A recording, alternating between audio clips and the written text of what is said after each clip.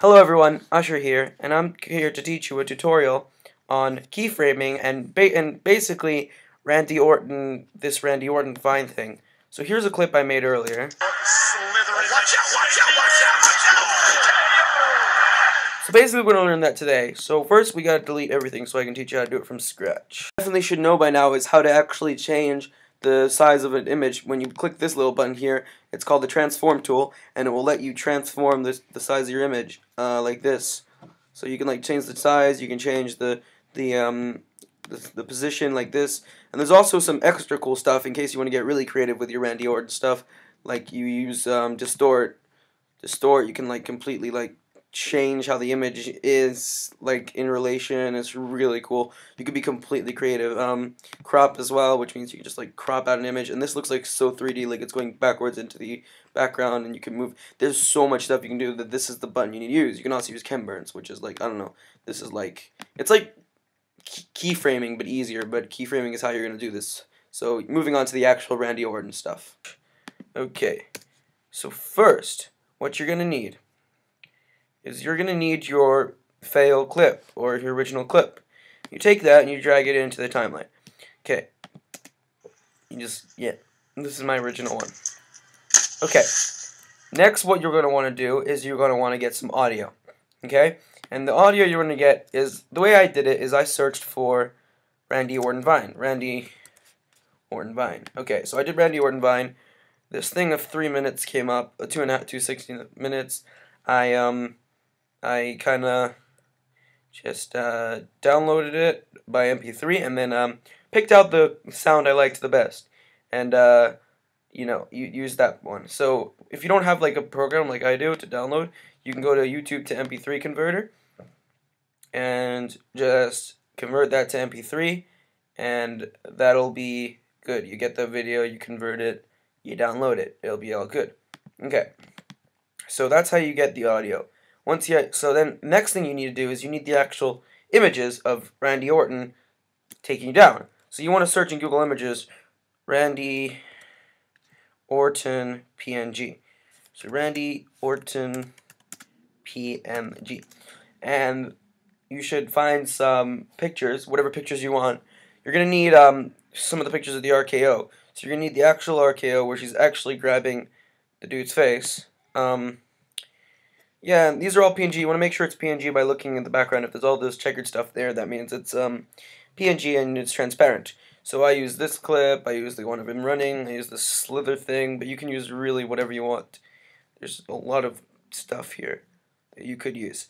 Okay, so that's how you get that. So you want to download some of the photos, you want to download the music, and that's all you have to do for the first step.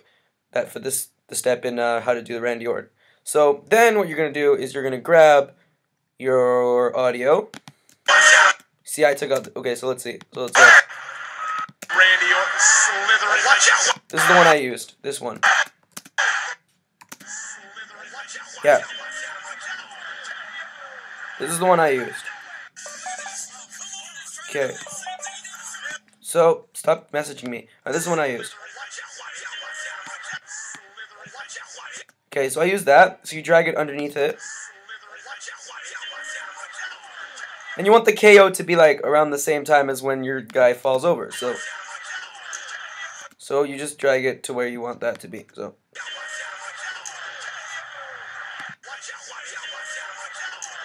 Yeah, and I think that's pretty good. Okay, so then we also want to cut off the beginning a little bit, if you want, unless you want it to come in later, but. Okay. The next step is you're gonna now get your Randy Orton guy. So you choose if you want to do something complicated, like have him slither in, then run in, then celebrate at the end as well. But the main thing we're gonna cover right now is the actual takedown. So first of all, you drag it in, you see like that. You need to adjust the size. But now I'm going to teach you something called keyframing. Now this is very important with this kind of thing. So first of all, you drag it out when you want him to come in, when you want him to start grabbing your guy's head. So let's just say I want him to start grabbing the head here. Oh no, wait, not yet. I want him to start grabbing the head here. Okay, so what I do is, first of all, I'm going to do this. you're going to go to the first frame. You can choose the arrow keys to change frames. You're going to go to the first frame, and you want to press this little button right here. This is setting a keyframe. This means that now, this is where your video is going to start. Any changes you make in the future, it's going to slowly transition into that. So first of all, I want to make sure it's oh god, I have to go back to the keyframe. Okay, so you want to always make sure you go back to the keyframe. If you press, you see the blue arrows. So if I move forward and I want to go back to the first frame, the blue arrow means I'm skipping keyframes. So here we go. Now, oh shoot, I keep doing the same thing. Okay, back to the keyframe. Okay, now you want to fit it around his head. You could change his size and whatever with these keys, but you fit it mainly around his head. And then you're gonna, there you go. Okay, now what you're gonna do is you are going to this is the hard part. Okay, but you can move up the fit thing a little bit so you can see closer if you're fitting it on his head. Okay, next you're gonna press the next frame, or yeah. So basically you want to go next frame, and as it moves, the frame moves. It's gonna recall it. Don't worry, it's not changing it. It's making it recall. So if the frame moves, you can move Randy Orton to stay on his head. And you want to keep moving Randy Orton to stay on his head all throughout the clip. So this is going to take quite a while. If you're going to just keep dragging Randy Orton's head, every time frame you move, you keep dragging it onto the guy's head. Okay. This is how you keyframe. And this will make the picture look like it's animated, like it's moving around. So you just keep dragging it onto the dude's head over and over and over and over. You know, this part takes quite a while. Over and over and over, and you can use this thing to move the picture if you want. Over and over and over and over and over and over and over. Let's just say now he's taken down. So really, we can kind of end here. This is where I kind of ended it when I did it. So then I just changed to him celebrating. But so now if you watch it in full, you'll see he just follows the head. And you can do whatever you want to make this look more realistic, but I know it kind of doesn't look realistic because he goes around in a circle, but yeah, that's just how you make it follow him. If you use a better clip, this is really the best clip anyway. And then the same thing with all the other pictures of Randy Orton. Let's just say I won't do him slithering at the beginning, but I could show you. So you just use a picture, and you could have him change from one picture to other and still make it look fluid if you just put it right next to where you're going. So this one right here.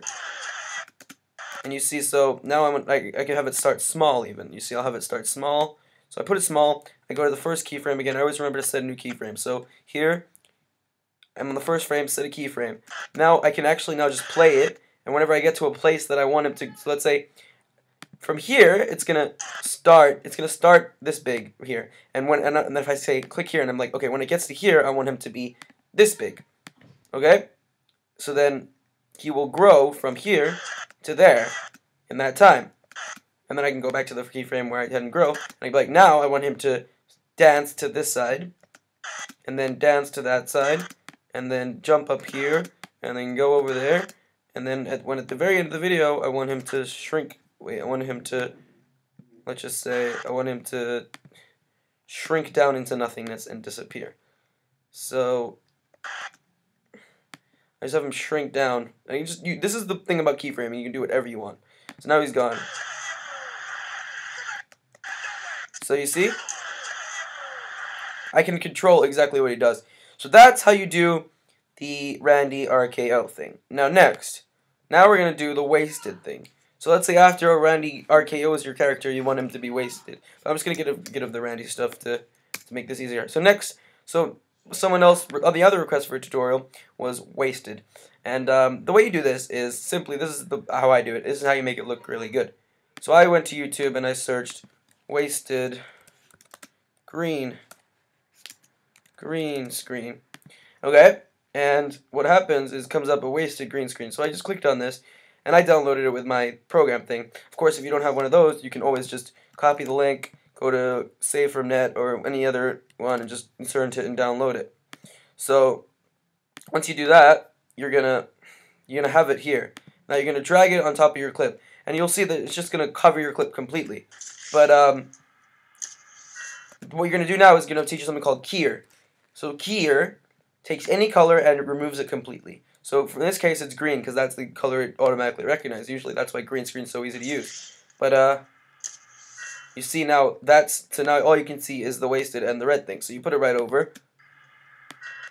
The dude goes ahead and fails, and then it's wasted. And that's how you do the wasted thing. Okay. If you want to adjust the keyer like I did in my video, you go to sample color, and you just you make sure to sample the green screen. So you go, let's go to sample. So you see how you can see like a glow or something. So you take first of all you got to get rid of transform.